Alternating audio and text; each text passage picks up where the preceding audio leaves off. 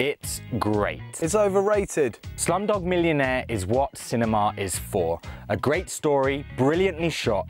It's exciting, it's moving, it's funny. Yes, it's interestingly shot, but the story's repetitive. Here's a question, here's how he knows the answer. Here's another question, here's another bit of biography to explain how he knows it. It's like a kid's film. The structure is perfect. It's like a fairy tale. And it's not about the quiz show anyway. It's about a boy who's on a quest to get the girl. But did you really believe that either of them cared that much? Both main performances are very average and they both look out of their depth. Dev Patel's accent's pretty dodgy and the girl's a model who's never acted before, and it shows. The performances are sweet and honest, just like the film. And Slumdog's a first, a mainstream mix of Hollywood and Bollywood. It's how cinema will be in the future. Where's the Bollywood? Take away the pointless song and dance routine they tacked on the end and it's just another British film financed by Hollywood. This one just happens to be set in Mumbai. And it's perfectly set in Mumbai. You get it all.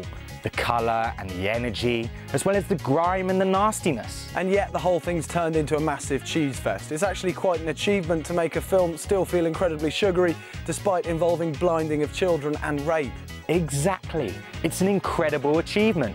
Brave, bold and inspiring. It's predictable, badly acted and ridiculously contrived. Film of the year. Disappointment of the decade.